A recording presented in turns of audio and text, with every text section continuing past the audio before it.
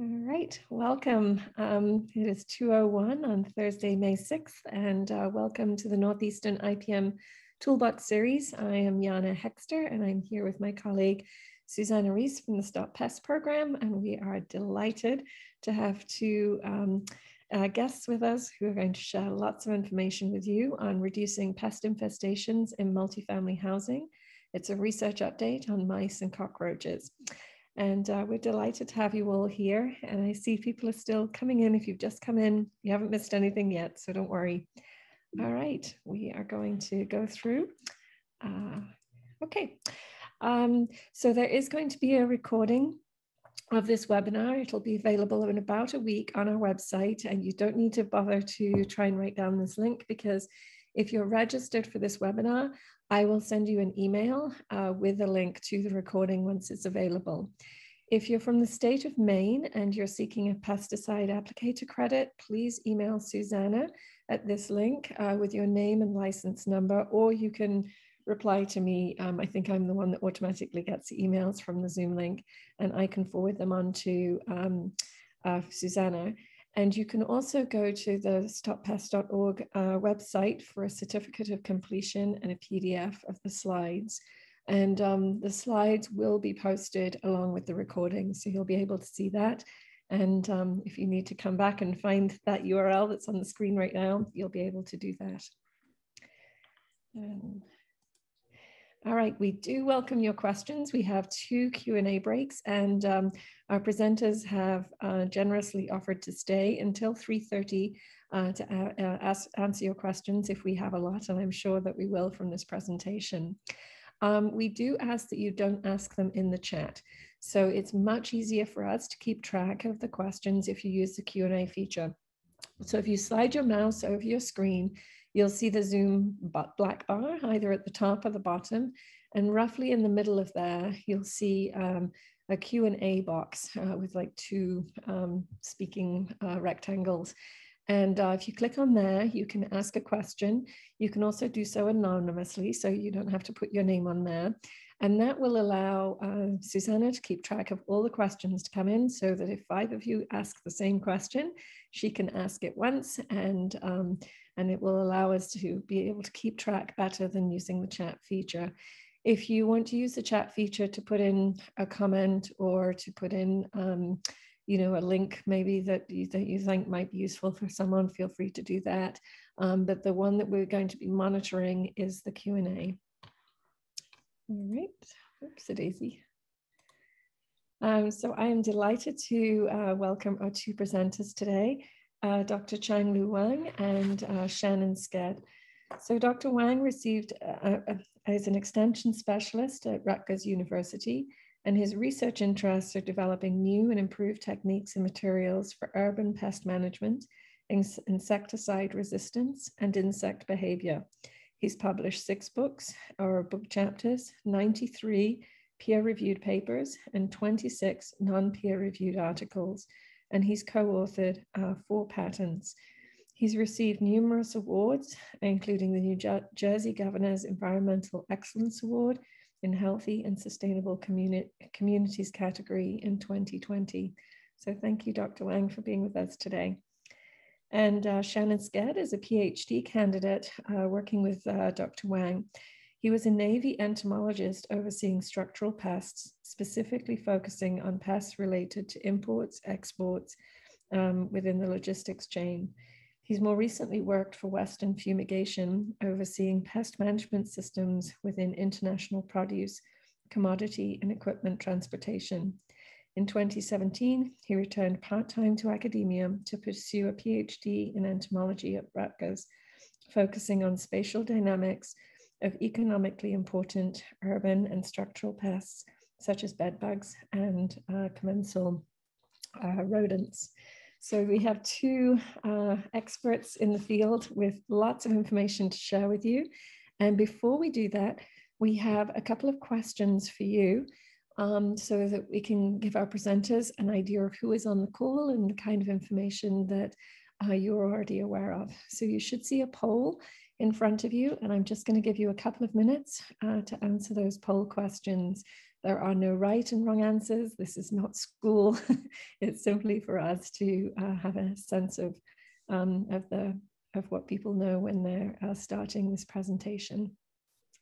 And I will be quiet for a minute while you do that. There is some people who can't see the poll on the screen. There's a certain interaction between Zoom and I think it's iPads of a certain era. So if you don't see it, don't panic, it's okay. And for the rest of you, I will give you some time to fill it out.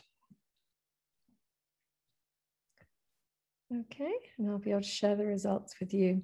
So the most effective way to identify pest infestations are monitors, glue boards, monitoring stations, etc. This is what the group think at the moment. And which factor is most often associated with the presence of cockroaches? Sanitation beats out clutter. The most effective way to manage cockroaches is a combination of chemical and non-chemical control methods.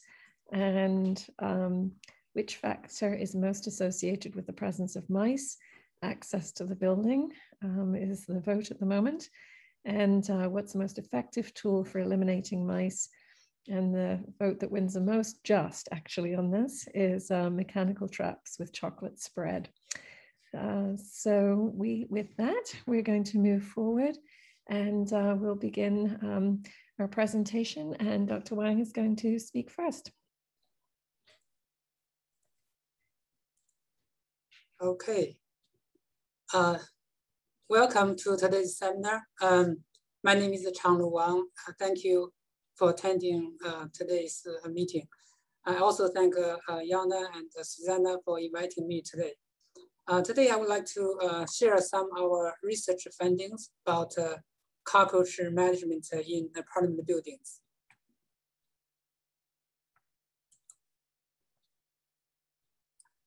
All right, so cockroach is a very common pest, you may know. So in a recent study in 4 cities, we found the #1 pest is German cockroach, which represented about 37% of the apartments surveyed. The second most common pest was mice. 16% of the apartments had mice, then followed by bedbugs.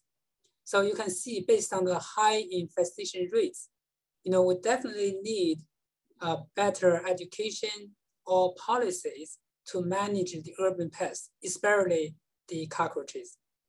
Among the cockroach infestations, we found, let me see if the slide moving. I have to move the slide.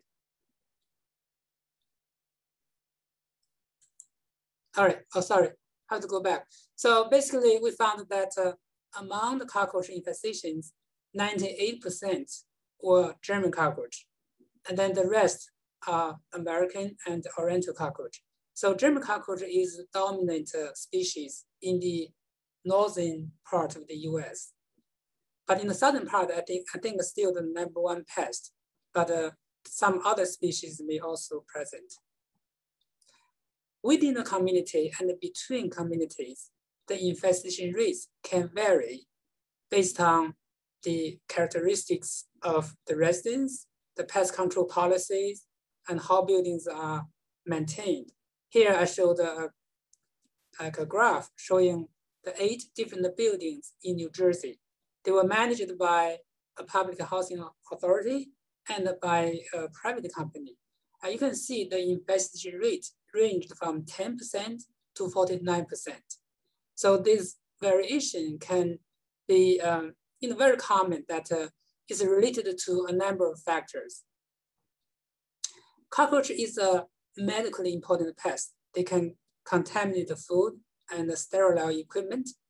Their feces, the skins, and the dead bodies are also contain large amounts of allergens, which can cause sensitization and asthma.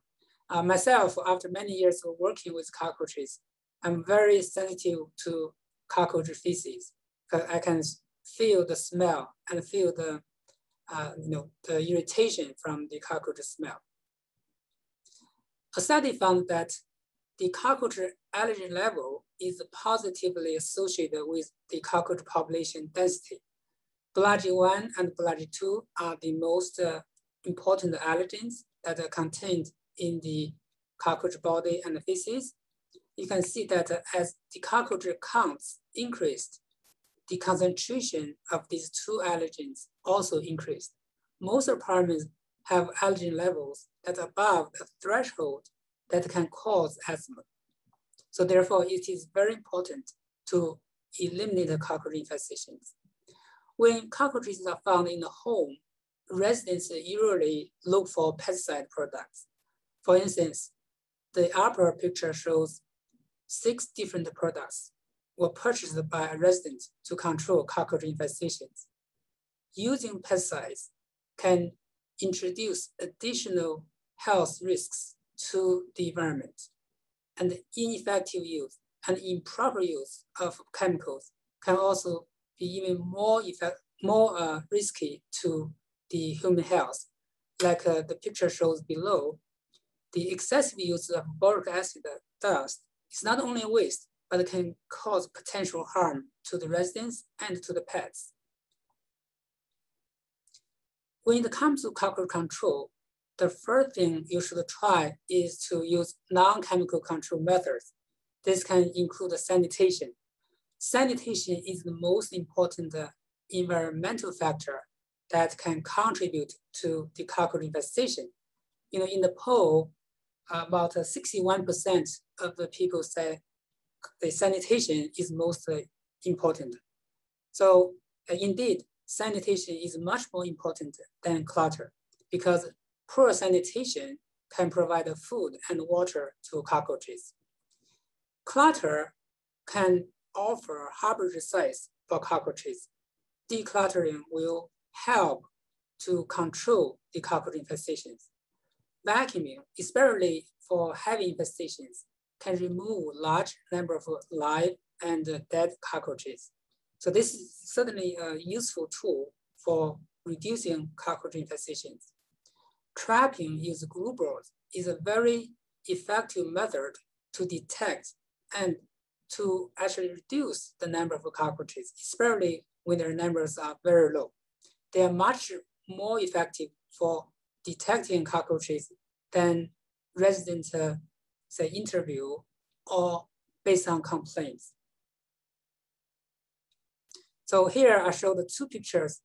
The left one is a dirty apartment with a lot of utensils, a lot of items on the counter, whereas on the right picture shows a very clean kitchen. So you can see in the apartment building, the variation of the sanitation condition is huge. But in our surveys, we only found about 10% of the apartments had a poor sanitation condition. So we shouldn't really always complain about sanitation. It is one factor, but it's not the major factor.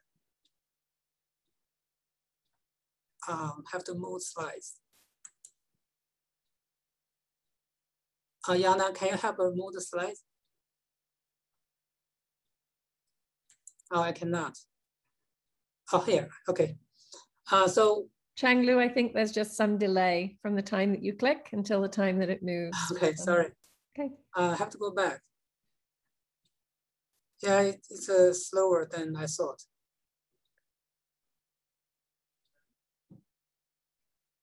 And I can move them if it's easier. Yeah, I will give up on my control and you can control it. Okay. All right, go move back. There we go. Yes, here. Right. So when we do the cockroach monitoring, we usually place 4 traps in each apartment. 1 under the sink in the cabinet, 1 beside the stove, 1 beside the refrigerator, and 1 beside the toilet. If you have a larger, say bedrooms, more bathrooms, then you can place more traps. Then you can collect them after a few days or a few weeks. Next.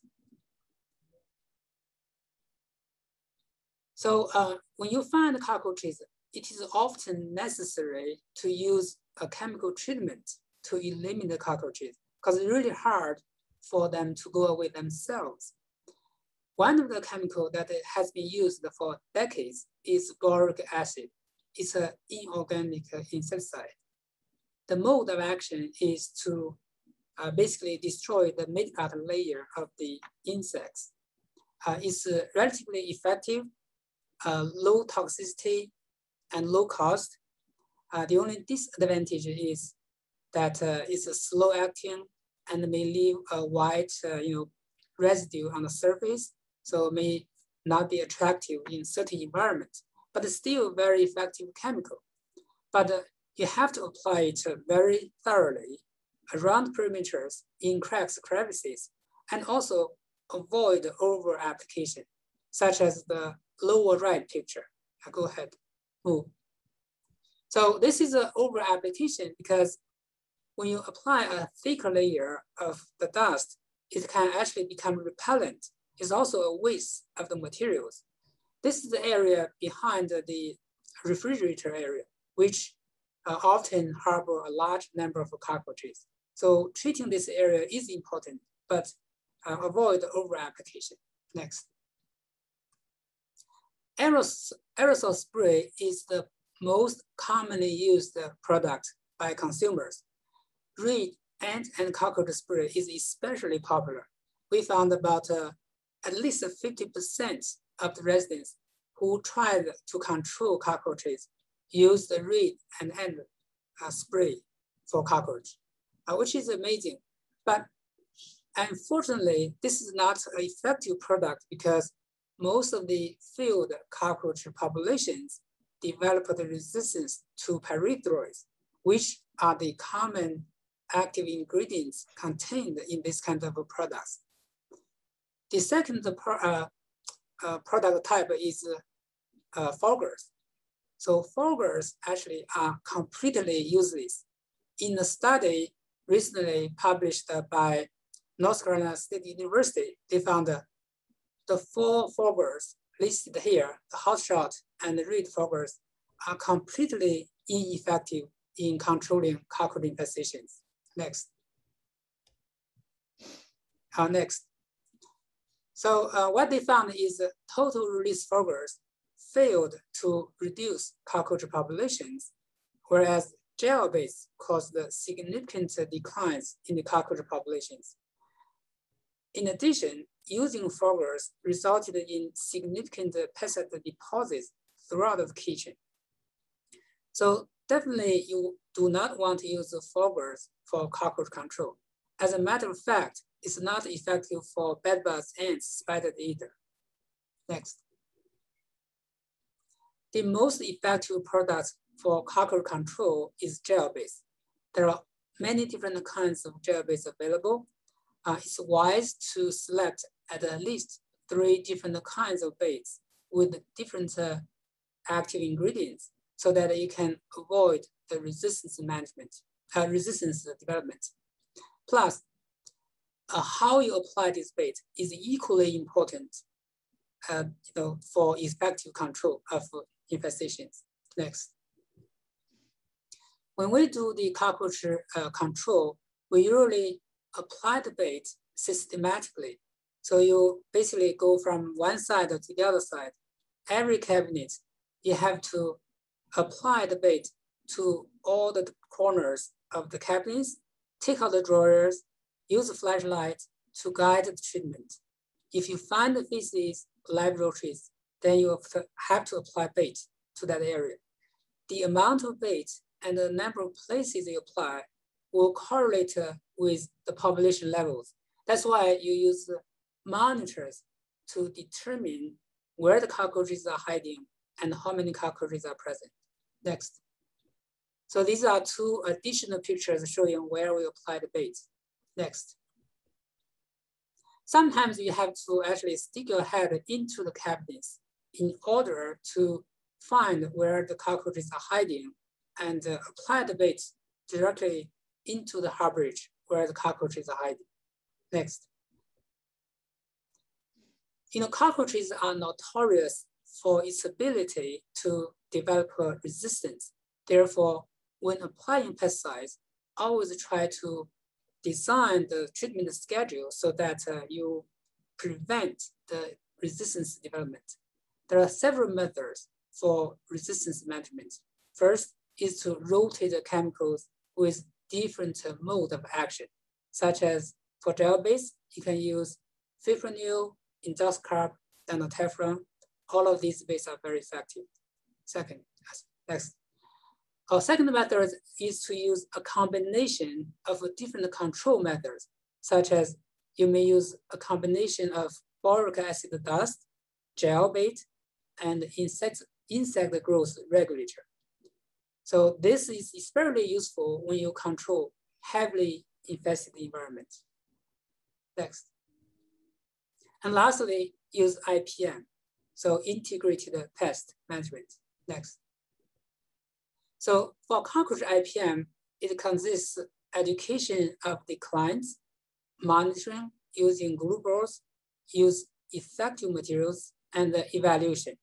All of them are important because education can help you gain collaboration from the clients so you can have a better environment to control and help reduce the cockroach population.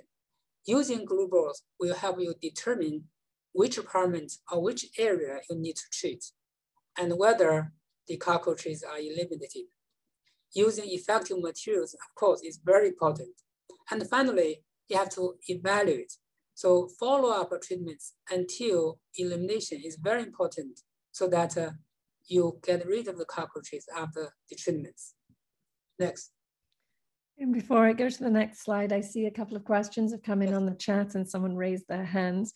So if you have a question, please use the Q&A feature and we'll be stopping for some questions at the end of Chang-Lu's presentation. Okay. Oh, it's here. Do you want to have questions now or later? No, we have some time for some questions. And Susanna, do you have seen any questions come through?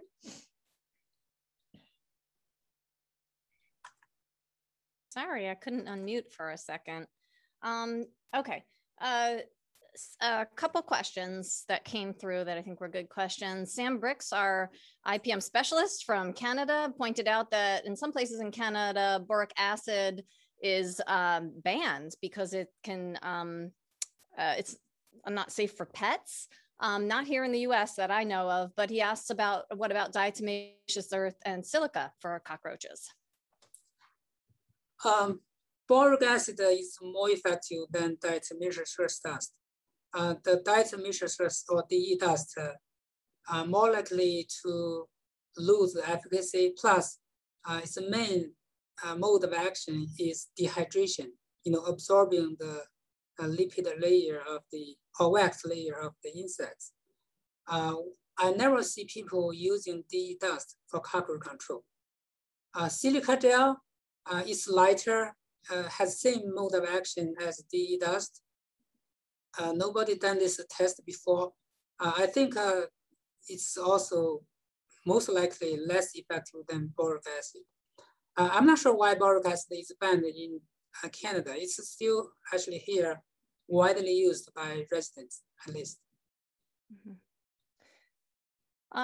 Paul asks, in your recommendation of vacuuming live and dead cockroaches, would you also recommend disposing the vacuum bag after cleaning? How do you recommend cleaning a vacuum to avoid cross-contamination? Depends on the purpose. If you use a vacuum machine with a HEPA filter, supposedly this risk of recirculation of the allergens into the air is low. However, if you're concerned about, if you vacuum the larger number or larger amount of debris, dead roaches, then you may want just to dispose the container and rinse it, or if it's a reusable, vacuum container. Oh, I have the question of the hour. You mentioned that education is key. How do you educate residents without offending them? I'm not sure anybody has the answer, but I would just, before I turn it over to you guys, if you have any ideas, on the stoppest.org website, we have a whole section on working with residents with some tips and tools. But also, Chang-Lu mentioned that sanitation isn't an issue in every cockroach infestation. Yeah, we found that I will discuss later that the sanitation is important, but not the deciding factor. You can still eliminate most of the infestations. in one of our study, we treated 94 apartments. 93 of them no longer have roaches after we repeatedly sampling for 2 months, no roaches found. So only one apartment, we couldn't get rid of the roaches because that resident was religious. He had food in every room, every closet, and also has water. So that is very important. In terms of education, we found that really, I think in-person education is very effective. If you are doing control, you tell them, here, you want to say, get rid of this, remove the food or water from this area, then they are more likely to cooperate and then get good results. Also, basically, you have to have personal interactions sometimes in order to get the desired results. But it's not very critical, I would say. Richard Berman brings up an important point.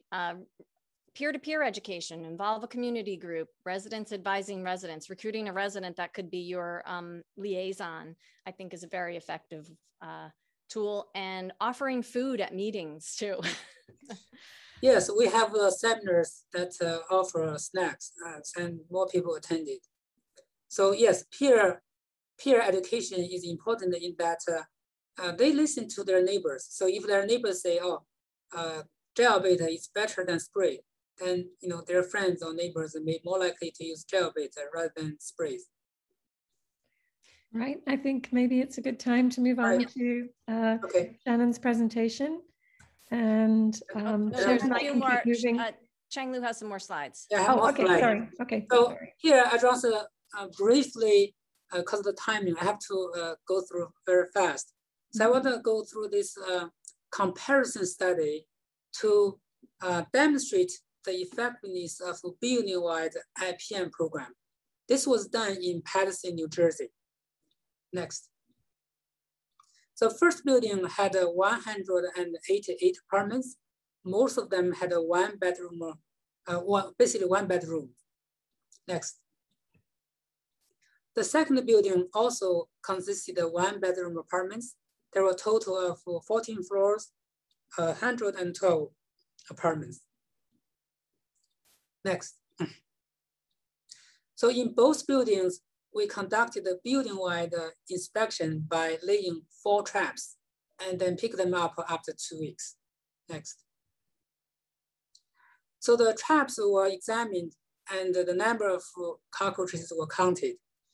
The number of counts per trap ranged from 1 to 484. So it's a very big difference. In the first building, 49% of the apartments were infested. In the second building, 47% of the apartments were infested. So they have very similar rate of infestation and all had a very high number of apartments with roaches. Next. In the first building, we mapped the distribution of the infestations so we can have a visual account of where they are located. You can see that the infestations are clustered. For instance, on the 13th floor, the left wing, 6 apartments do not have infestations. But on the right wing, all the 6 apartments were infested.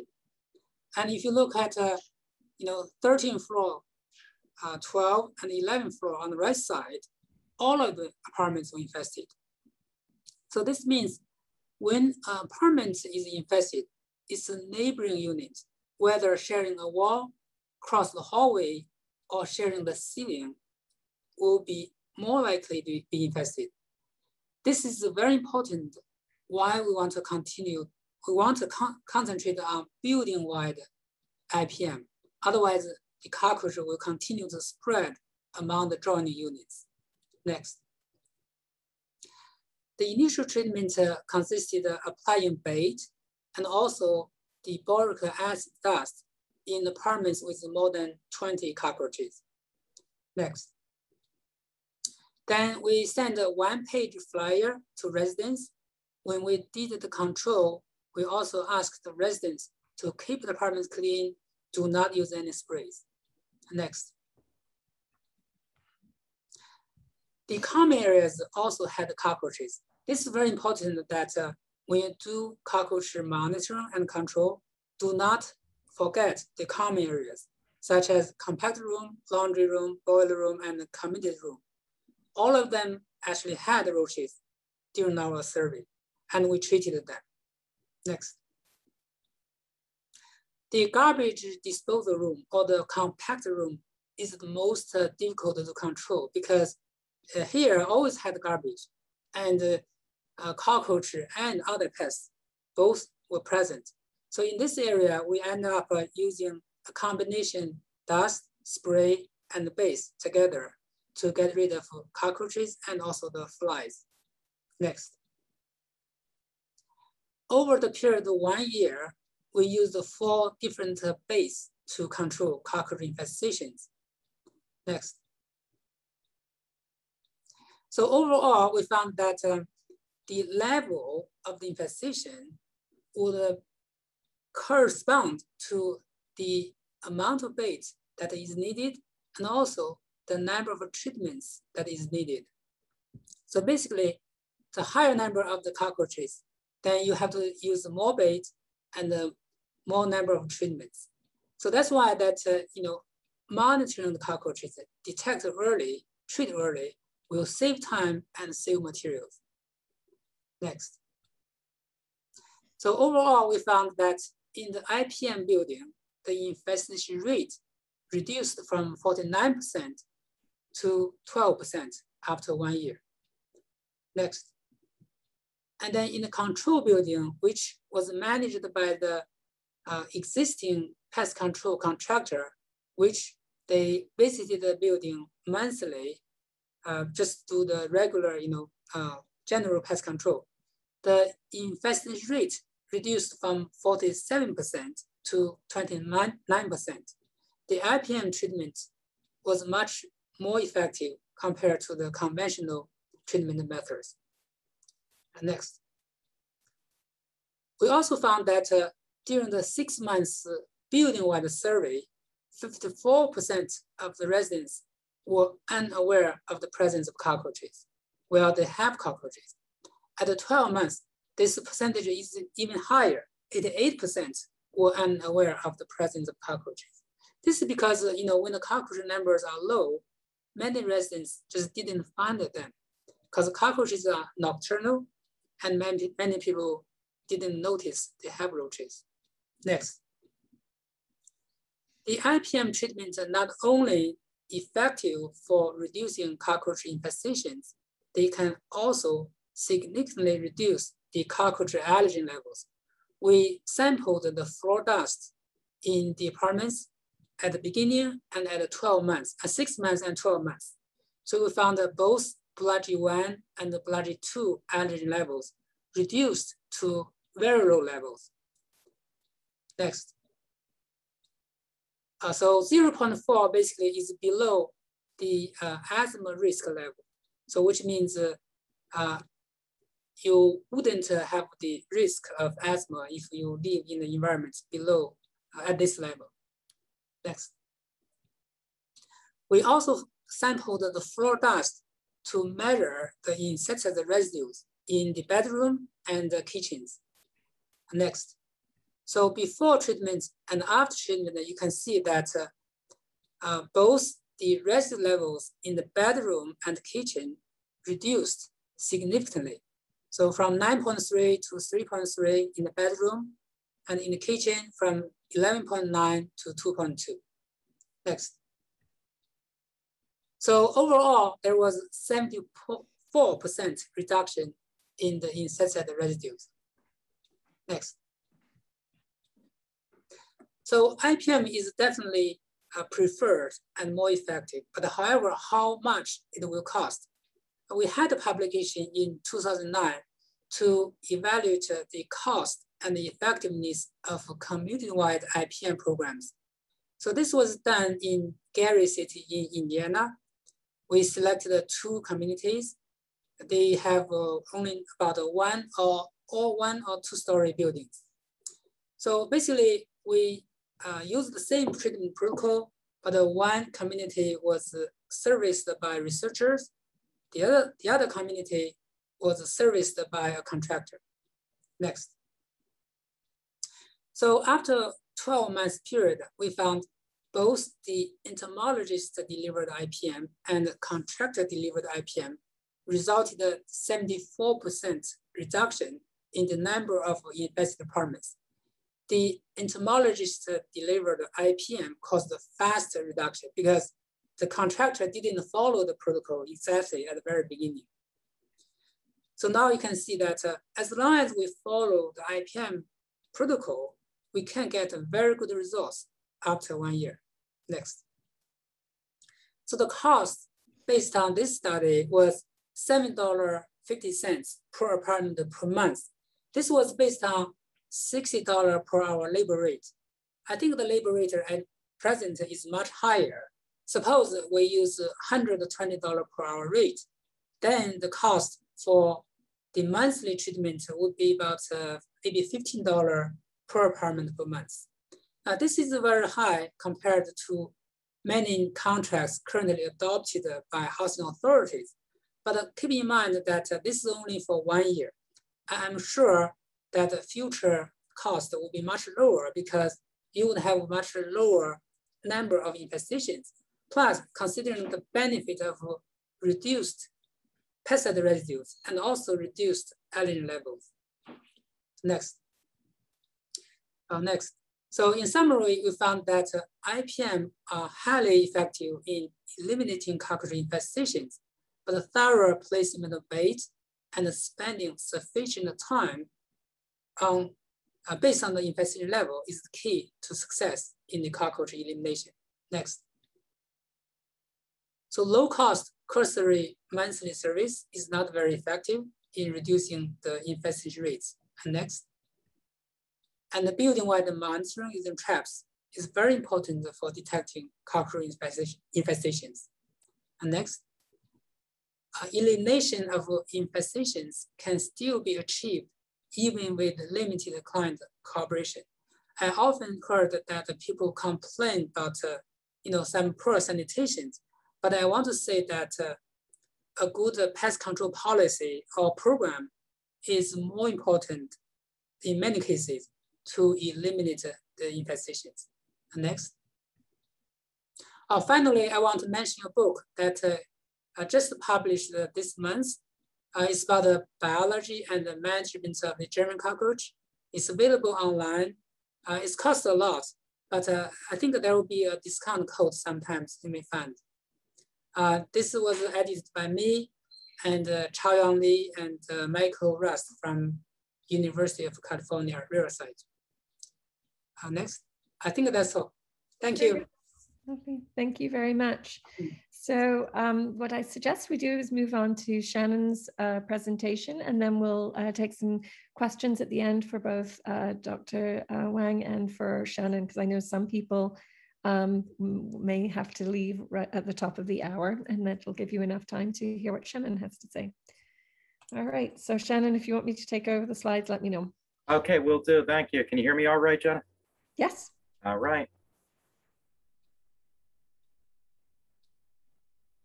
All right, so I'm going to go over two parts of a study that we did that was funded by Northeast IPM.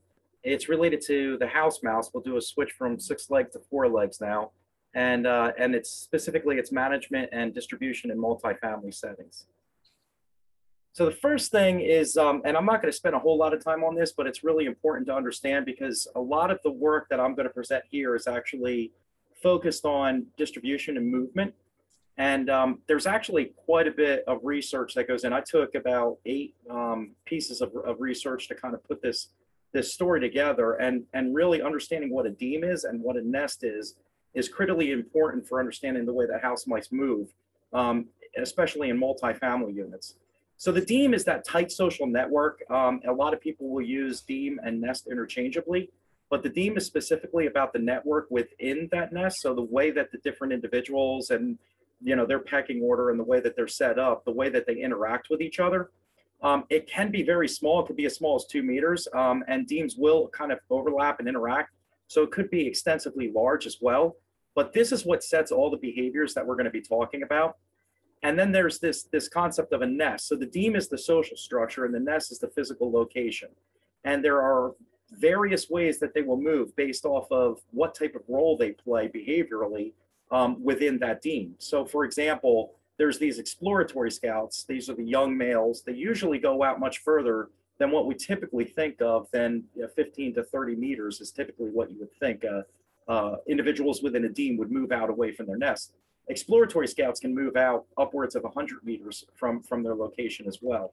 So it's quite large. And then there's this other thing that we don't see all that often, but it is a part of the population dynamics where you have this mass casualty event that could take place, where all of a sudden, all the individuals start dying off quickly. It has to do with them actually reaching their resource limitation. So we call that a carrying capacity.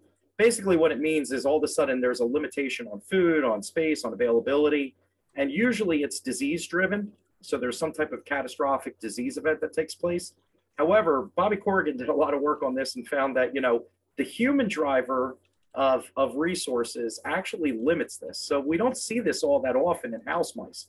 We do see this in feral populations quite often. We see it in paradomestic mice, things like deer mice, but we don't see it all that often in house mice. And the reason why is because we are constantly offering more resources to them. So that's something really important to understand as we think about the way that they move.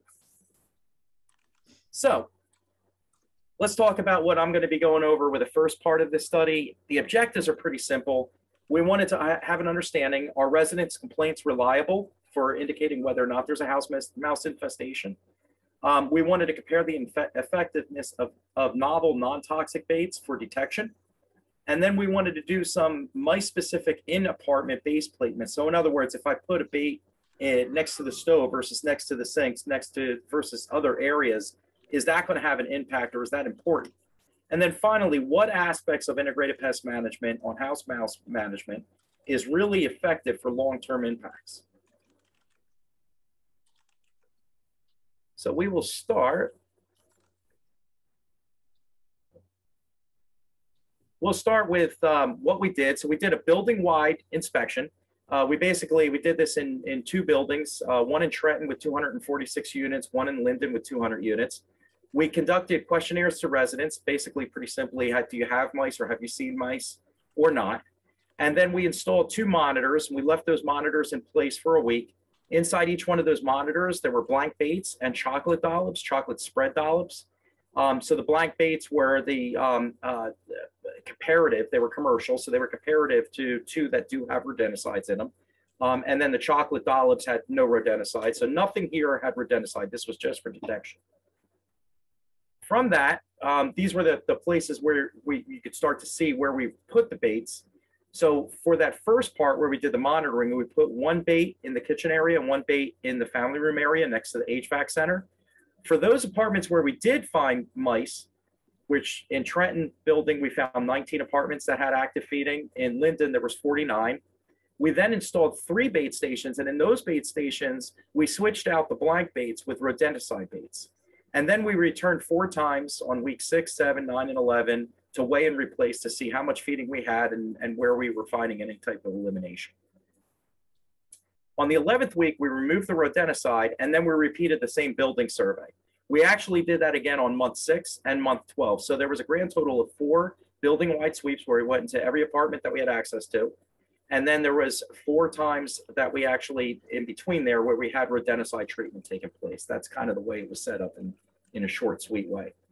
So let's answer the first question. Are residents' complaints reliable? Well, it turns out they're not. And this isn't any big surprise because we saw the same thing with some of the other work that was done out of the lab that Chang Lu did for bed bugs and for cockroaches. 18 apartments with residents that we were able to thought that they had mice, that they answered yes. 56% of them, we didn't find any feeding activity.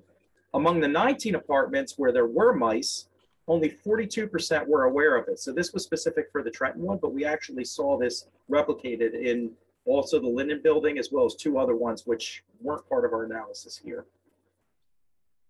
And then when we asked the question, well, is the effectiveness of non-toxic baits, is the type of bait that you use important? It turns out it is. Chocolate spread, this novel non-toxic bait, was fed upon the most. As a matter of fact, we saw that they started feeding upon more and more chocolate as time went on, and less on the blank rodenticides, the commercially available rodenticides.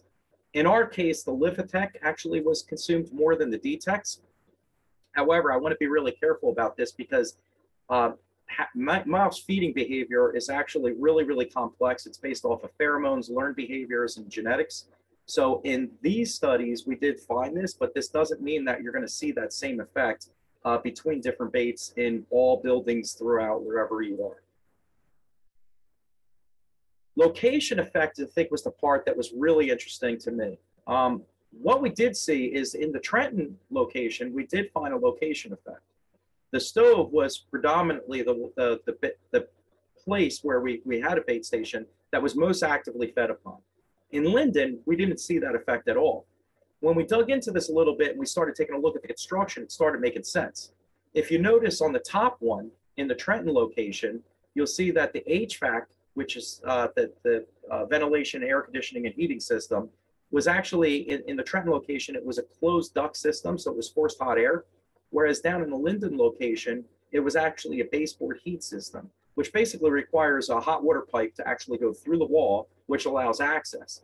You can see here, we actually had more feeding relative in the Linden location than we did in the Trenton location.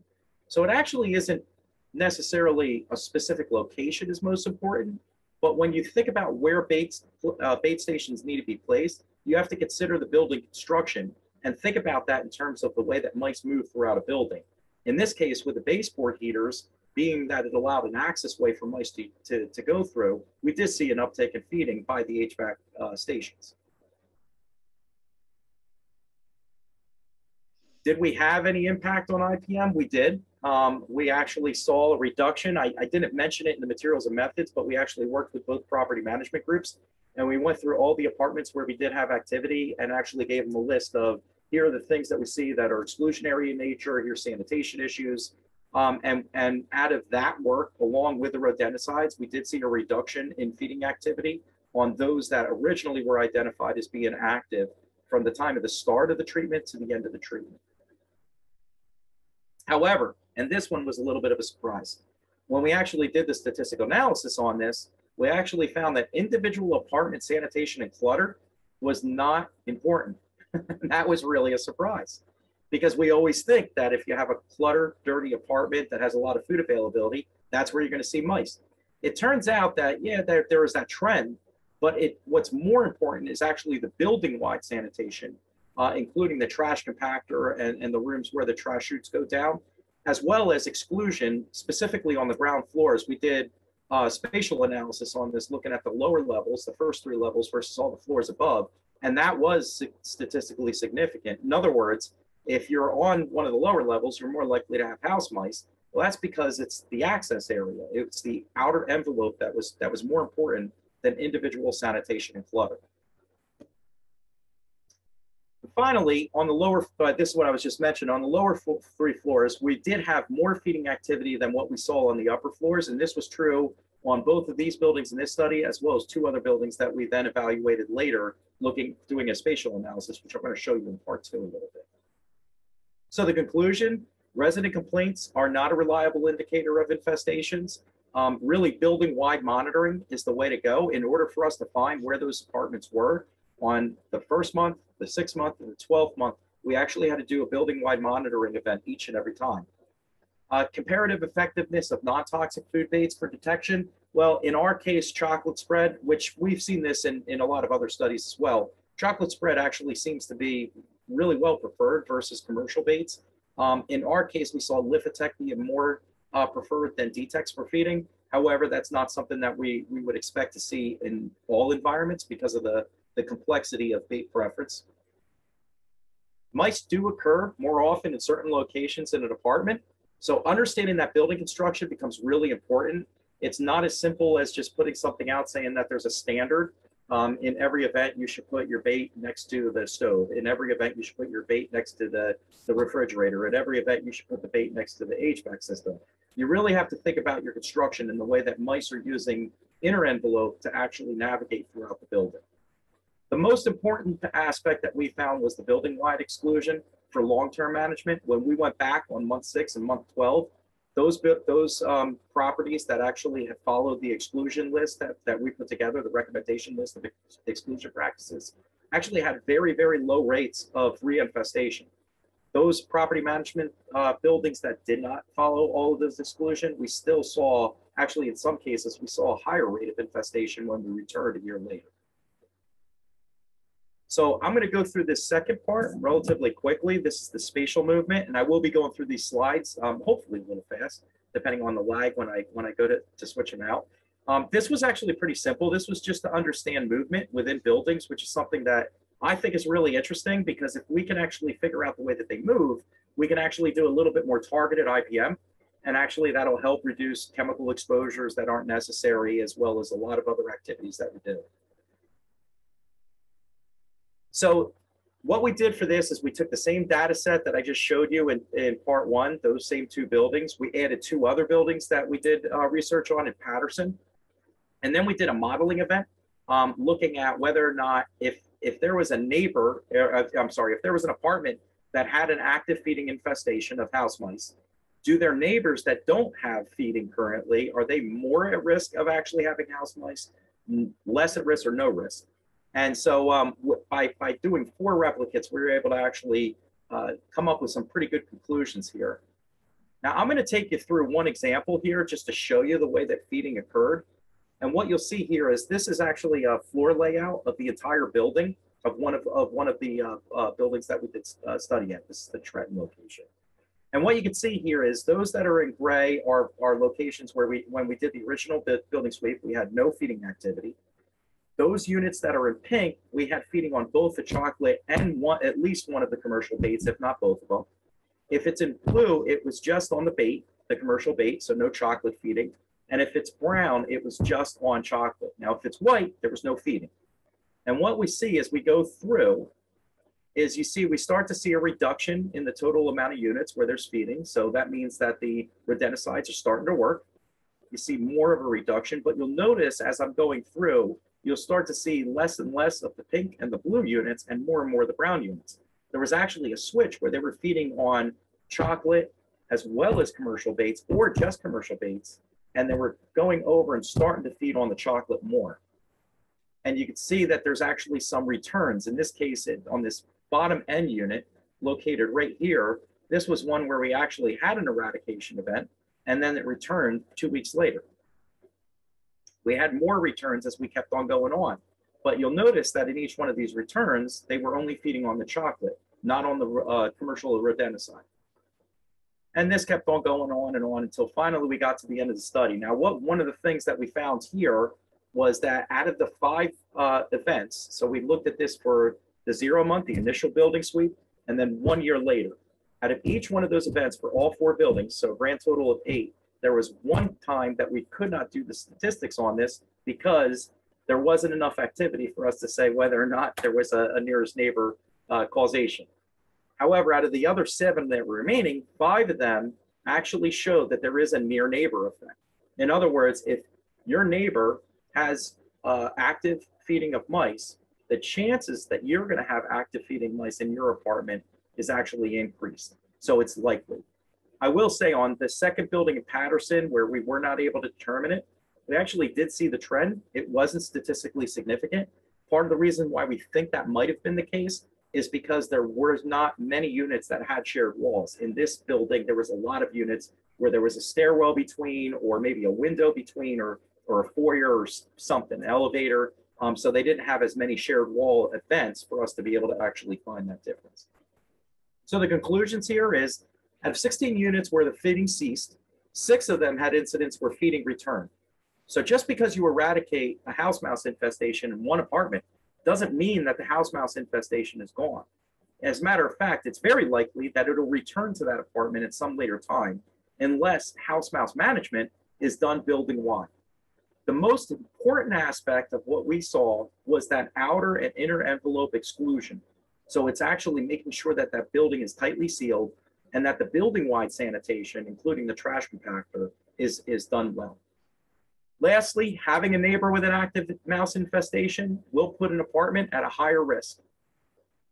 I'd like to thank Northeast IPM Center for the funding for this research. I thought it was really interesting, and it actually brought about some information that I don't think that we've seen before, so it was really good. And of course, our team at the Rutgers Entomology Urban IBM Laboratory, you can't imagine the hours that it took to put this whole thing together and go knock on all the doors of all these apartments. So it took a collaborative effort, and there was a lot of people involved, so I'm really grateful for those people. And with that, I think that's all I've got. Wonderful. So before we go on to the questions, what we're going to do is ask you some poll questions, so they'll follow up from the beginning, and then we'll spend some time with answering some of your questions. So you should see a poll. Most of them are very similar questions that we asked in the beginning. And then we'll probably ask Chang-Lu to go over the correct answers, just in case, so you know. So I'm just going to give you 2 minutes to do that. And if you missed the poll in the beginning, don't worry, you can still take it now. And for those of you who don't see the poll on your screen, you probably have an iPad that has problems seeing the polls. So I'll just be quiet for a couple of minutes, and so you can answer that, and then we'll answer some of your questions that have been coming up. I'll mention while folks are filling out the poll, this is the Stop Pest website I mentioned, where you can find other resources on IPM for affordable housing. And I put some resources related to this webinar. They'll be on this website and the Northeastern IPM website. And you can navigate directly to the site with the certificate of completion, the PDF of the slides. That's stoppest.org/go/IPM update. Or you can just navigate there through the homepage at stoppest.org. There's a number of ways you could find the webinar.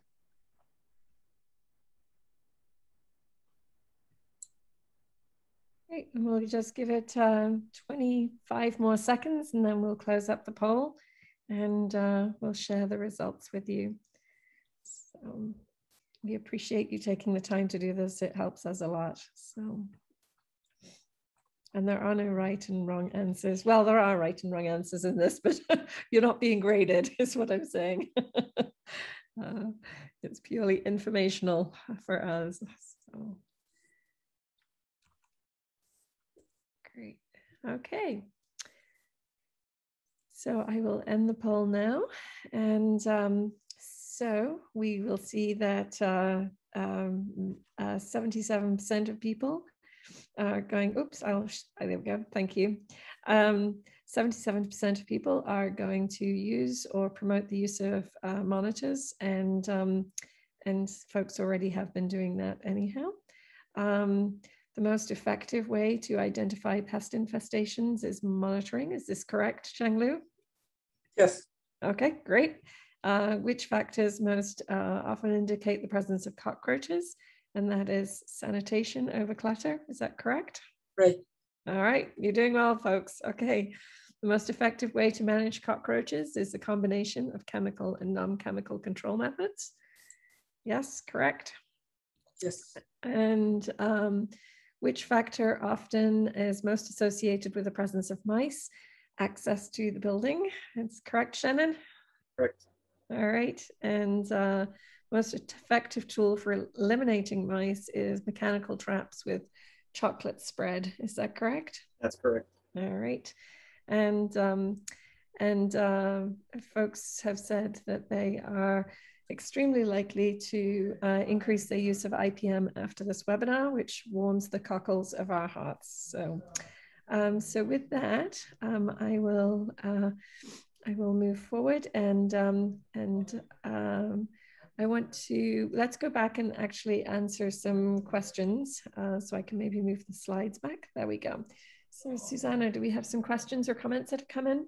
Yeah, Chang-Lu, thank you for helping me answer these. That was really helpful. There are some that I think should be repeated out loud, though. There was a little bit of confusion about how the chocolate spread was used, what kind of spread, and I think people didn't quite clearly understand that the chocolate spread was just used for monitoring, but how could you use the chocolate spread to control mice?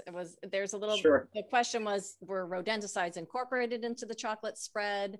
How and what did you incorporate? But Cheng Lu answered that, but I think it should be answered for everybody because there was a couple questions on that. So the idea was pretty simple, in all honesty, and it really wasn't about. And don't get me wrong, chocolate spread does. I mean, because it's worked on multiple studies that we've done, so we think that it's a little bit ubiquitous, but it is. It wasn't so much about the chocolate spread or the two different types of commercial baits that were used. We did not use rodenticide in the chocolate spread. That's the first answer. It was basically just for monitoring. And the reason why we had it in, even when we had rodenticides in place, was because we saw such a preference for the chocolate spread. We were curious, were we going to get feeding on the chocolate spread and not the rodenticide? And we did. So what the point here is that if you use a single taste bait, food bait, and that's all you're using to make your decision as to whether or not there's mice, how you're tracking mice or anything like that, it's probably not enough. In other words, you got to use multiple different types of baits and try different things out because of this complex learned behavior of palatability and this complex genetics and also the pheromone communication that mice exhibit. Using just one bait, you might put it out, they might get used to it, stop feeding on it, or it may not be attractive to begin with, and you think that everything is okay. And it turns out you're not finding them because they're not feeding on it. So using multiple baits in a bait station to determine whether or not there's actually mouse activity is the right way to go for detecting mice. And if you are a property manager and you're hearing this and you're thinking, well, I don't put the baits down, knowing that, knowing this information, you can advocate for better management with your pest management company. Let's see. Oh, this was a good question too. Kimberly mentioned that the neighbor theory, you're more likely to have rodents or mice in a home where your neighbor has, when there's a neighboring apartment with an infestation. She asked, does the same apply to cockroach infestations? I think that's important to highlight. Cheng Lu, you've done that work previously, correct? Sorry, which one? Yeah, Cheng Lu, you answered this question already on the Q&A, but when you have an infestation of cockroaches, are you likely to have a neighboring apartment that also has an infestation? Yes. So I sent a reply to one person. We published the paper showing that when one apartment is infested, the neighbor that is sharing the wall, sharing the ceiling or the floor, all across the hallway is more likely infested. That's because the common plumbing or other utility pipes will be the highway for cockroach to spread. Also, cockroach can spread across hallway. Someone asked what kind of chocolate spread works, and Cheng Lu answered Hershey's, but any brand would work. And a couple of people asked where these studies were published. I think the easiest way that I always search for publications from Dr. Wang is I just type in Cheng Lu Wang publications and look on his Rutgers bio page, and it lists all these studies. And then back to cockroaches, somebody asked, and I get this question a lot, so I think it bears repeating, the trash compactor room. Combining baits and sprays, are you going to contaminate the baits? How do you recommend treating trash compactor rooms? The question was related to cockroaches.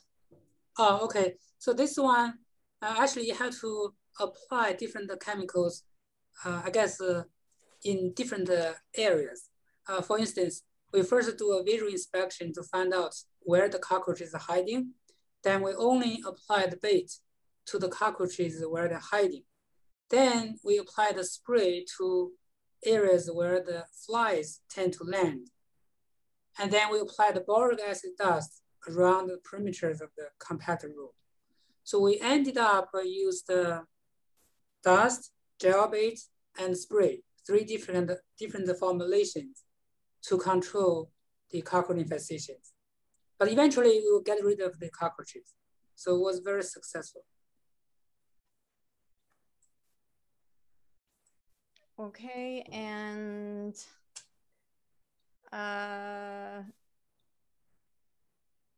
there's a couple more questions we can, if you didn't get your question answered, we can connect privately. I'm thinking we got most of the questions, the relevant questions answered. There's a question about termites, which I would encourage you to give me an email privately. A lot of good comments from Sam, thanks. And a lot of nice comments thanking the presenters.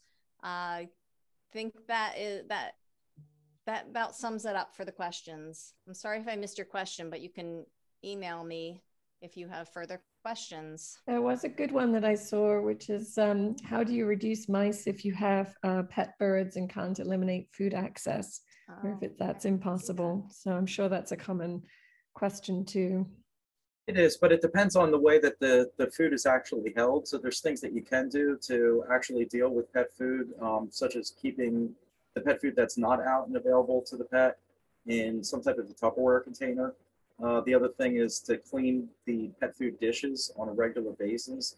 And if they kick it out, especially birds, they have that tendency to kind of kick the food out all over the place, making sure that you're routinely cleaning up whatever it is that they've kicked out. So yeah, it's not an elimination of the food, but it's about managing the food in a way that you're enhancing sanitation. Oh, I'm sorry, I missed a couple questions before we all wrap up. Can you go over the HVAC building design impact again? Sure. That one's a little complicated. So the two buildings that I was referring to, in that one of them had a forced hot air duct system. So two registered hot air out, register back.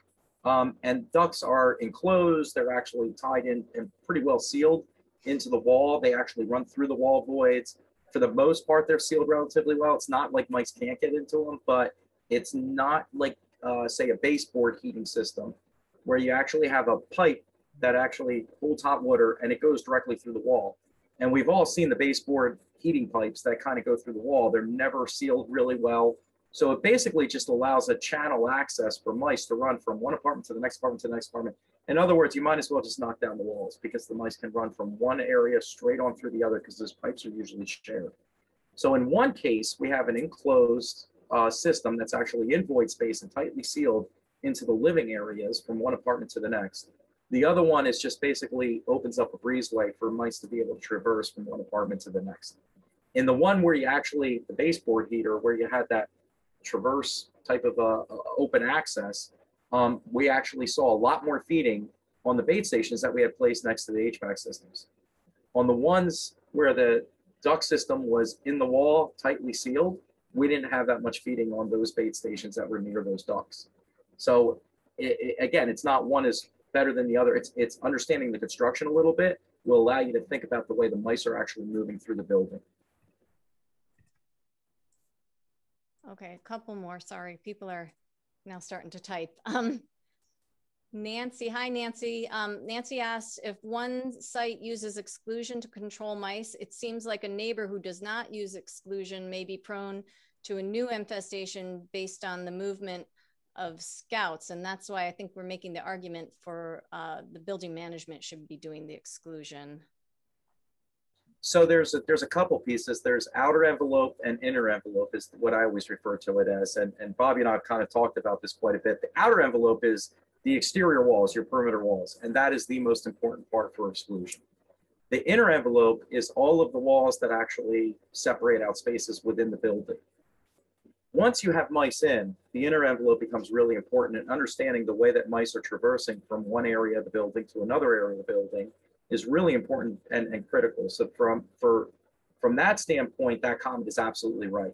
However, the outer exclusion is the piece that actually keeps novel infestations from coming in. So all the activity that you're doing to manage the mice inside the building, if the outer envelope is not sealed relatively well, it's for naught, because you're going to constantly be getting new mice coming in if there's a population on the exterior of the building. So it's both are actually critically important. Thanks.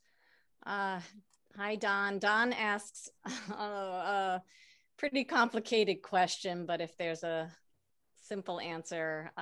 He says, in your opinion, why are university researchers more successful in controlling pests than professional pest managers? And that's a depends, I would say. I'm both. And the one thing that I could tell you is when it comes to doing research, you do have more time to dedicate to what you're doing, because you're actually really interested in getting the details and the data so that you can actually do analysis on what you're doing. Whereas in the pest control industry, time is you're going from one stop to the next stop to the next stop. And so you got contractual bounds, especially in public housing. A lot of times there's a lot of issues with the way that those contracts are kind of set up and what resources are allocated to actually controlling the problem within those contract bounds. So there's a couple different pieces that actually limit on the pest control side, whereas as a researcher, you don't have those limitations. Does that sound fair, Chang-Lu? Yeah, I want to add that in our 2009 study at Indiana, we hired Orkin Pest Control to do the community-wide cockroach control. So what they did at the beginning is they would go to every apartment, and then like more than 200 apartments, and spend 2 days, 2 staff. That's why they didn't get a good control. But what I did is I put monitors and get the list of apartments that with cockroaches, and ask them only go to the ones with roaches. So basically each month they only go to 40 to 50 apartments. Therefore, so 40 to 50 apartments in 2 days, 2 staff, they can spend a very good amount of time and get the cockroach controlled. That's why at the end of the experiment, both the researcher delivered IPM and the contractor delivered IPM had the same results, but their control was slower because at the beginning, they visited every apartment every month. That's not really enough time. And many apartments didn't have roaches. Yeah, so I could tell you that being in the industry is very capable of solving almost any problem that it comes across, if it has the time and the resources to allocate to it. So I think so. So as long as they have the time and resources, they can deliver effective control. So that's why how to set up the control policy, that's very important to be able to deliver the effective control.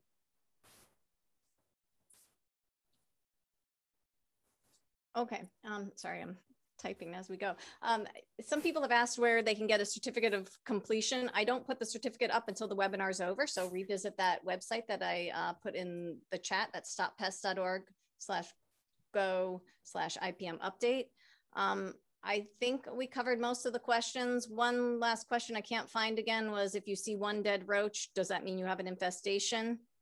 I think you guys can answer that pretty quickly.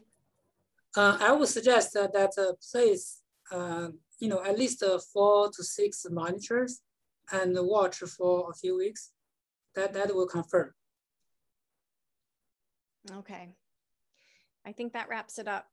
Great, lovely. There's lots of wonderful questions, people. Thank you very, very much for your thoughtful questions. And this was a fascinating presentation. So I want to share a couple of things before we end.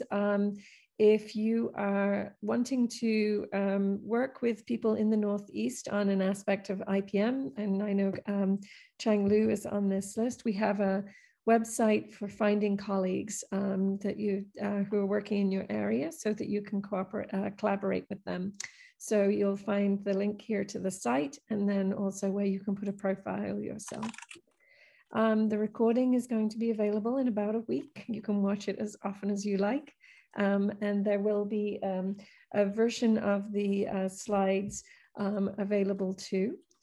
And we want to end by acknowledging our funders, USDA NIFA and HUD, who fund the Northeastern IPM Center and the Stop Pests in Housing. None of this would be possible without your tax dollars. And and NIFA, part of USDA, to give funding for our work, and for Chang Lu and Shannon's research that funded part of this. And I want to end by just saying thank you very, very much to Shannon and Chang Lu for the hours and hours and hours of work that has gone into this 1 hour presentation, just in terms of education and expertise and long hours doing the research and pulling together the data. And so thank you very much for your dedication and your expertise and your commitment to finding out answers that are applicable and helpful to people. And I'm sure Susanna and I both say thank you very much for joining us, and look forward for more information. And please go to the Stop Pests in Housing website for much more information that Susanna has posted there. And is there anything else you want to say before we end, Susanna? No, thank you, everybody. Thank you. There we go. We'll end with that. Thank you. All right. Thank you for organizing the seminar. Okay. All right. Bye-bye. Bye-bye.